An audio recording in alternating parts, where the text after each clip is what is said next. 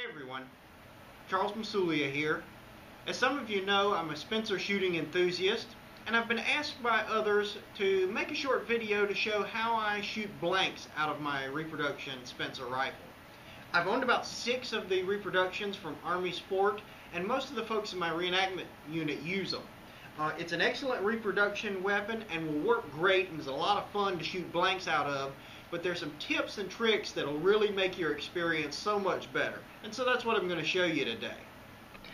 These are the blanks that we'll be using today. They're from Veteran Arms LLC. They're injection molded plastic that are designed to be filled with 13 to 15 grains of black powder and a 209 shotgun primer. This is what I'm going to be using, empty ones of course, to work through some of the hints and tricks here in our video.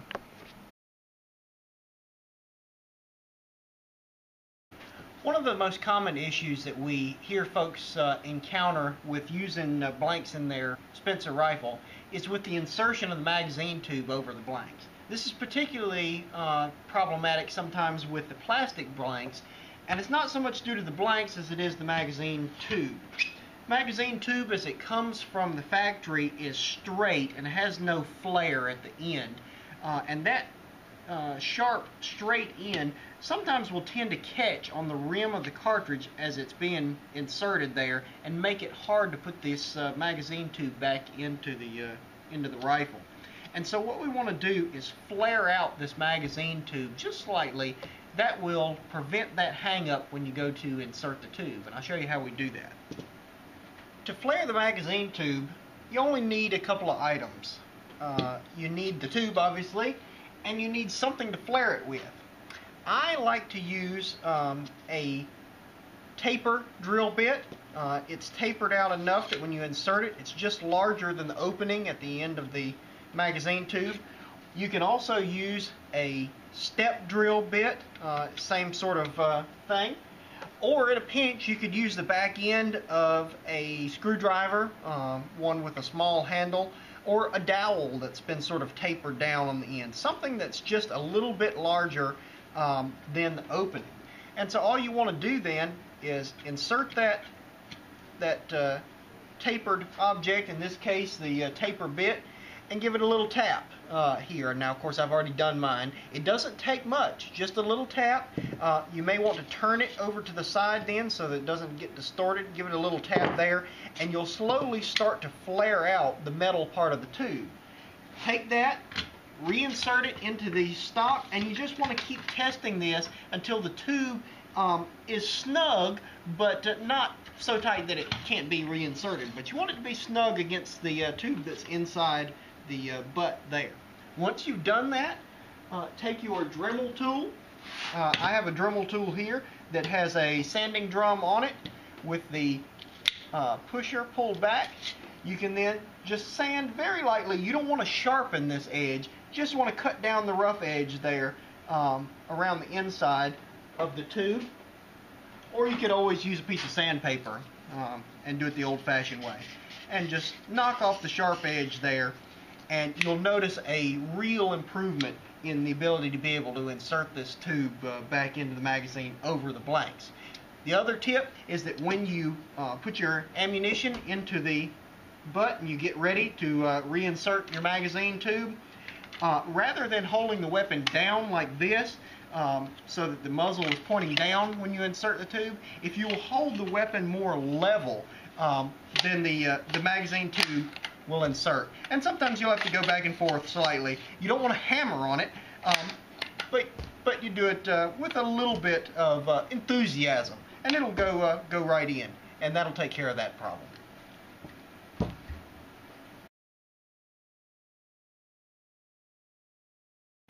One of the other commonly encountered problems with the Spencer, especially when shooting blanks, but it can be a problem even with live ammunition, is the tension of the spring in that magazine follower, the tube that we just were working with.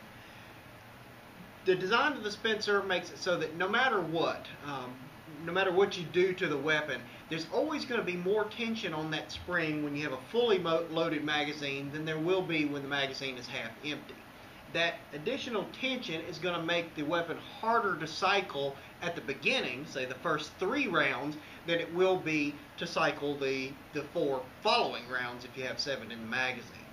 But there is something you can do to help this process along, and that is to shorten the spring on the magazine tube. We've found that actually improves the ability to cycle the weapon with both blanks and live ammunition, and it's a really simple fix. So take a look. To do this fix, just unscrew the small screw which holds the pusher here. That'll come out, and you'll be left with a long coil spring. Now this coil spring, as it comes from the factory, is pretty long. It'll be stretched out, you know, this long, and which really, when it's compressed all down in the magazine tube here at the bottom, when the magazine's loaded, is really too much pressure. And so if you trim that spring back a little bit, oftentimes you'll notice an improvement in performance. Now you want to go slow here. We recommend, you know, if the spring is long, out to here somewhere, start by cutting 1 coil at the time, and then test. Put the pusher back on, put some blank ammunition in the magazine, and give it a try. What we found, though, is that usually it requires cutting back, the spring does, until it's anywhere from 1/2 inch up to 1.5 inches about longer when it's not stressed than the actual tube itself. So it's not much longer than the tube itself. Just enough to keep some tension on the pusher when the magazine is not loaded.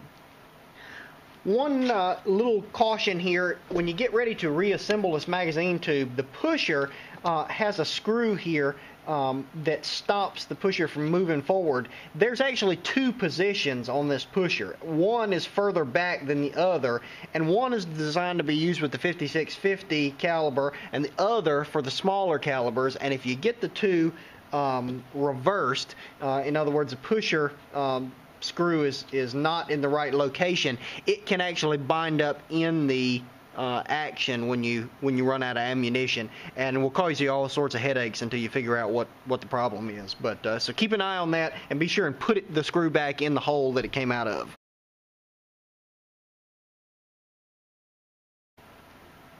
Next, we're going to talk about the action itself, and to do that, I'm going to take the breech block out of my weapon to use as an illustration. Be sure when you take your breech block out that you use some sort of screwdriver that fits the slot very tight, and that you can really press down on so you don't strip the head of the screw there, and then another screwdriver to back it on out that is the proper size. One of the commonly encountered problems with shooting blanks in a Spencer comes in it's actually cycling around out from the magazine into the chamber. And part of that comes from there being a very sharp edge on the top of the upper breech block, this piece here, right along this edge, and I'll show you why that's a problem. I have the breech block sitting here in sort of what might be illustrative of the open position. You'll notice there's a cartridge here. This is the one that's fixing to go up into the chamber, and then the other cartridges would be feeding up from the magazine here, and they'd be, you know, nose to end basically. And when this action closes, this corner, this edge, splits the gap between the nose of the following bullet and the one going into the chamber. And actually, that point there has to push this cartridge forward into the chamber and simultaneously push this one backwards slightly into the magazine as it closes. And so this edge here at the top of the upper breech block is an area where it can cause you trouble if that gouges or digs in too sharply into the cartridge, and that can happen even when shooting live ammunition too. And so what will help is if you take a little emery paper and just take off the rough edges here. Oftentimes they'll come from the factory very sharp here, and so you want to get rid of that. And it doesn't take much. Just take your emery paper and sort of knock off the rough edge, and you can test your action and see how that works. But you'll notice a improvement in the cycling, and especially when shooting blanks, which are lighter. In other words, they don't weigh as much as as live ammunition, and obviously don't have a bullet or hard object separating the two pieces.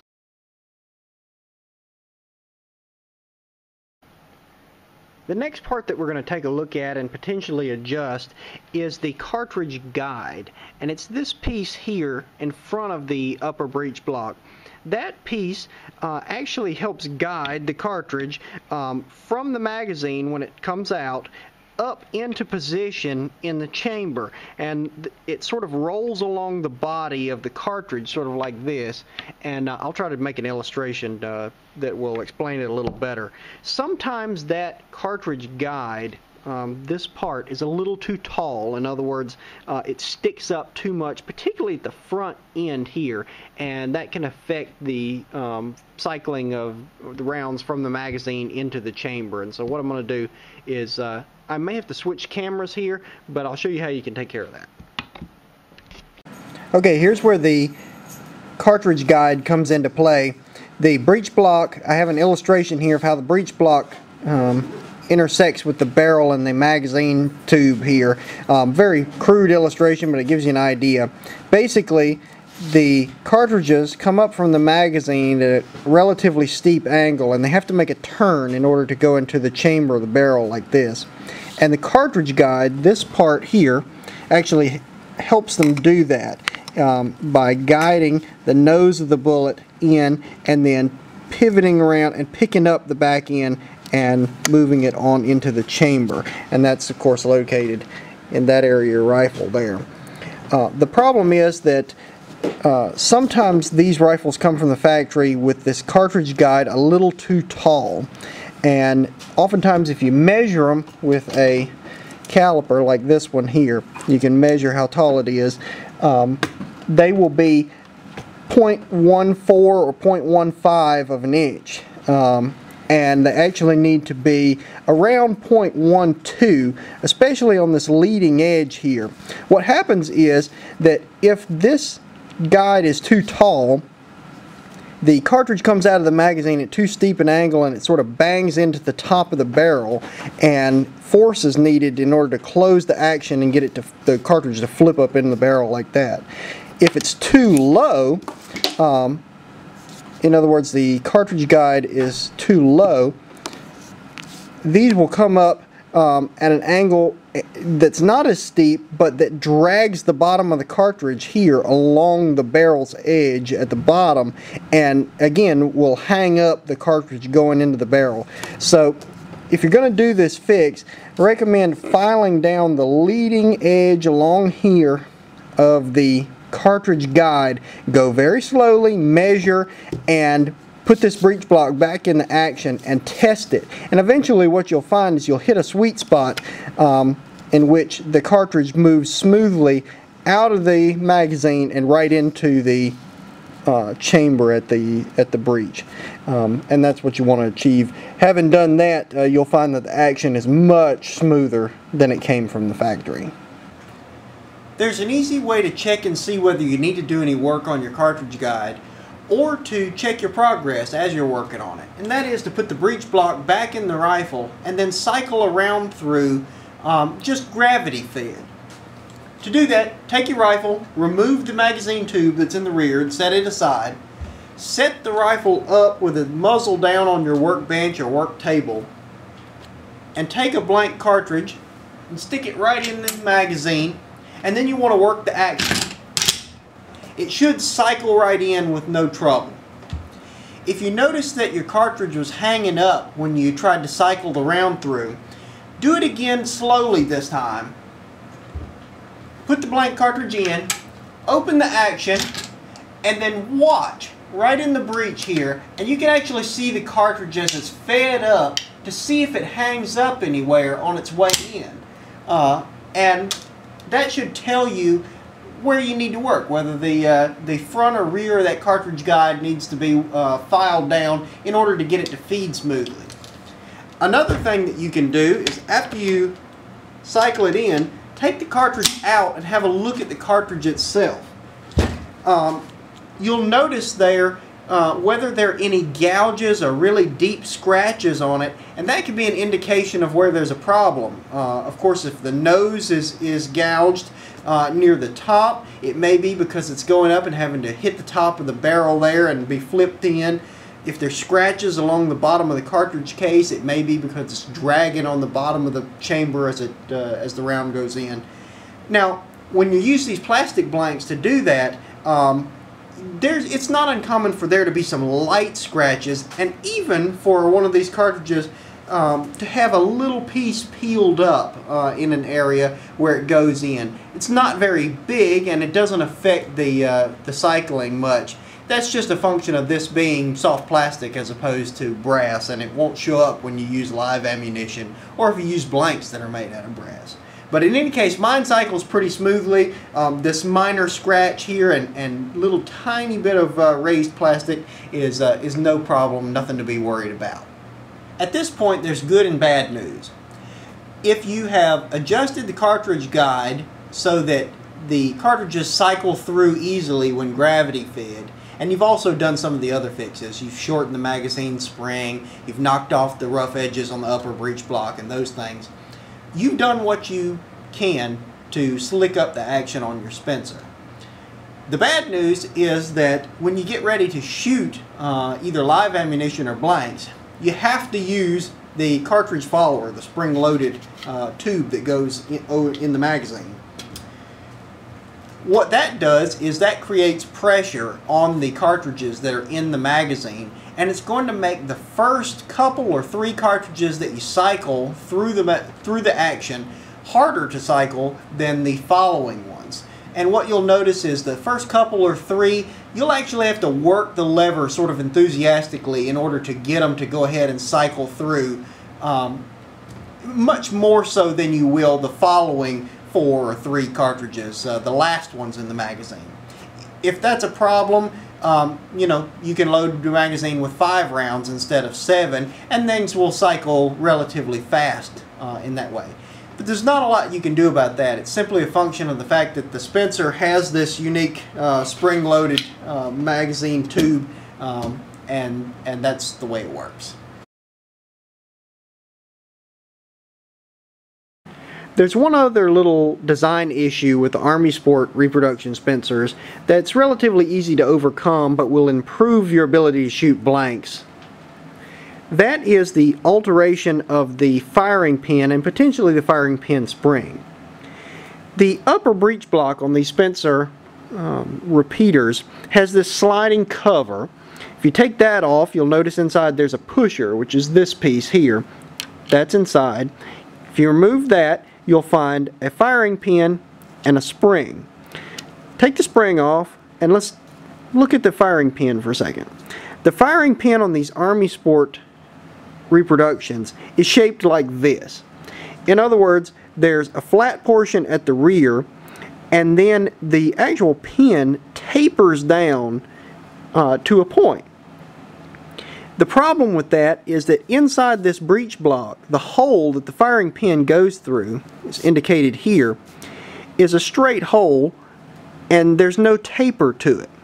So what happens is that this firing pin, moving back and forth, essentially slamming back and forth inside the breech block, eventually can get shoulders beat into it at about this area right here. And you'll notice if you fired quite a lot of blanks, or even sometimes even live ammunition, that there's a raised bit of metal here that's actually been beaten back from moving back and forth through that hole. Optimally, the firing pin should have looked like this. You would have thought it would have been designed this way, where it goes straight back and then is flat. I can see the problem there. It makes this a weak point right here. This is an easy fix. Basically, take your little firing pin here and get some emery paper and sand that area down. Just squeeze it with your fingers right there towards the base where that tapered part is, and just sand it a little bit. It doesn't have to be much. All you just want to do is knock off any of these burrs that have started to form, and this will just be a part of your regular maintenance. If you shoot a lot of blanks, you know, a couple of hundred rounds on a weekend, when you disassemble the weapon and clean it, go ahead and pull that firing pin out, check it, and see whether it has any of those little burrs starting, or it's starting to beat a shoulder on there. If it does, you know, use a little emery paper, sand those down till they're smooth and you can't feel them with your fingernail when you run it over there, and you should be good to go. And it won't be every time. You won't have to do it every time. And eventually, you'll sand that pin down to the point where it stops hanging up or getting a shoulder beaten into it there. The only other little issue is actually the firing pin spring itself.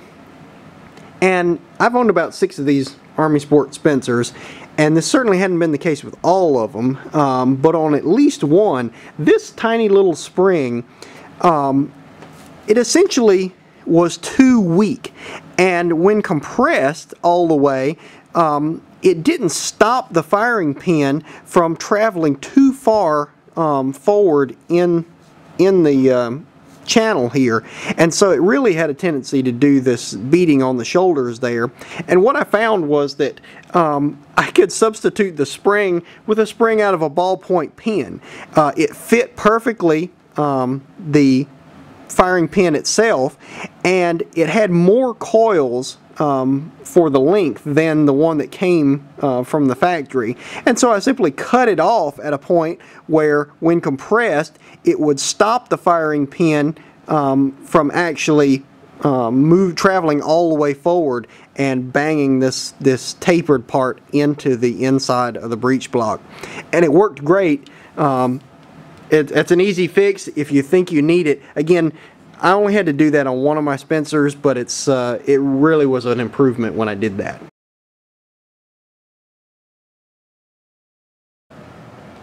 Let's talk about some troubleshooting tips.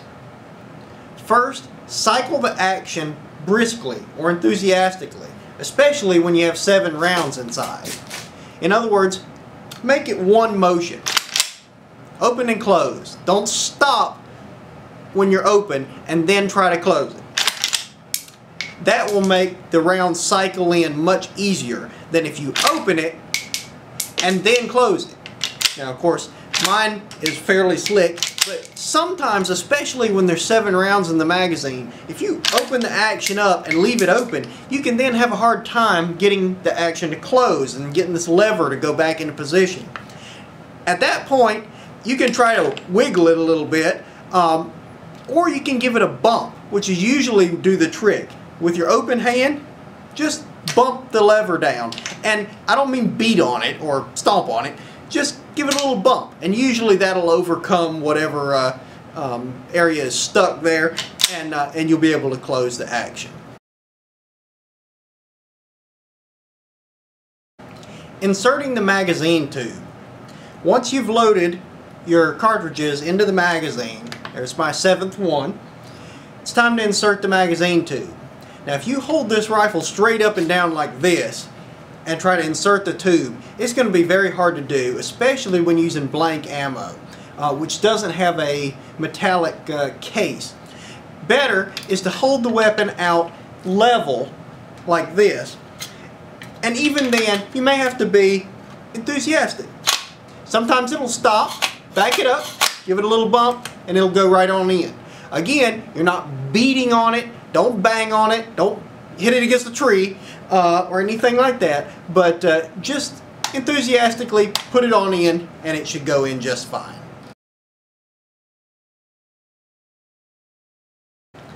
Opening a stuck action. Occasionally you'll fire around, the hammer will fall, and you'll retrieve the rifle, pull the hammer back to half cock, and you can't get the action open. This is a function of using those 209 shotgun primers.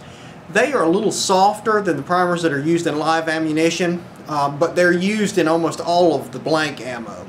And sometimes, occasionally, the firing pin can move forward into the primer and actually stick forward into the soft primer.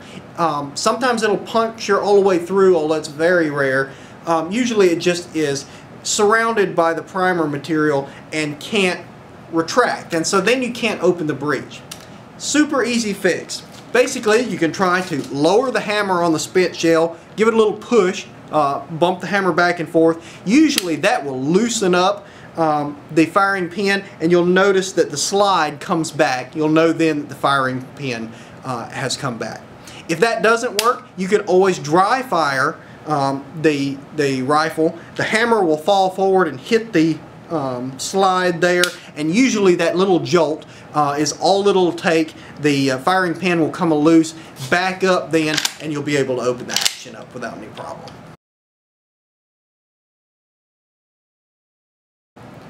Avoiding a double feed. The Spencer rifle has an extractor and not an ejector. The extractor extracts the spent cartridge from the chamber, but it doesn't throw it free of the breech. And so you have to be careful that you orient the rifle in the proper position in order for the spent cartridge to fall out of the action and out of the way. In order to do that, the Spencer relies on gravity. And so you want to be sure when you extract a cartridge that the weapon is pointed up. And you'll see that when you do that, the spent cartridge is extracted, and then gravity helps the cartridge fall free of the breech.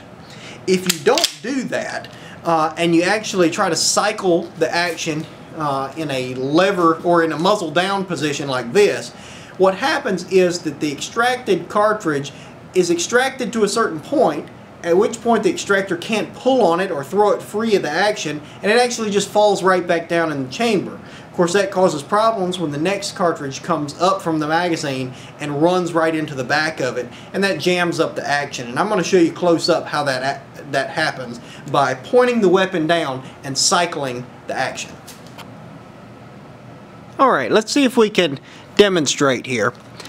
The rifle is pointed down. I'm going to open the action here slowly, and you notice that the extractor starts to pull the cartridge, the spent cartridge, up. At a certain point though, it can't pull it anymore, and the spent cartridge falls right back down into the chamber. Now watch what happens when I try to close the action. Here comes the next round up from the magazine, and bang, right into the back of the spent cartridge. And now the action is all hung up in this position.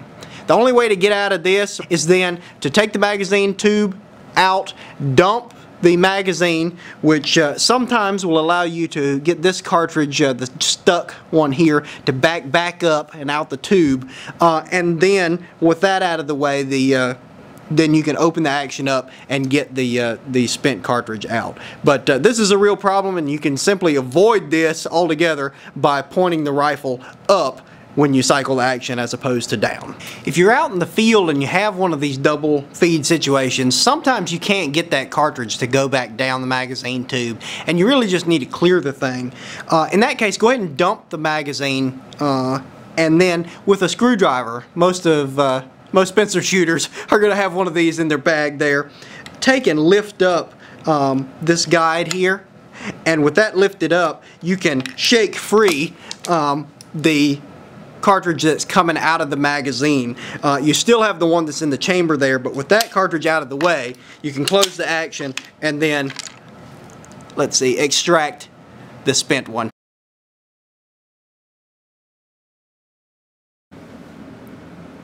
If you shoot a lot of ammunition at one time, you may encounter a situation where when you go to open the action and extract the spent cartridge, that the extractor tears through the rim of the cartridge. Usually that's a function of the weapon being extremely dirty, and a little spritz of oil while you're participating in an event, or sometimes even water if you don't have oil available, will help clean things up and prevent that. But in the instance that you do that, you open the breech, the cartridge doesn't come out, and you can tell that the ejector, or the extractor rather, has ripped through the rim of the cartridge. It's an easy fix. Go ahead and empty the magazine, be sure there's no cartridges in there, and then with a dowel, wooden dowel, or if you're out at a reenactment, you can ask your sergeant there in the line to lend you their ramrod under the supervision of an officer. Use the small end of the ramrod or your dowel, stick it right in the barrel with the action open, and just give it a little tap. That's all it takes. The spent cartridge will fall right out, and you're ready to go again. But give it that little spritz of oil, because that'll help prevent that situation.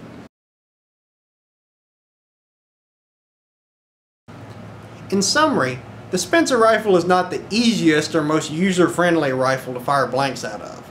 It was never really intended to do that.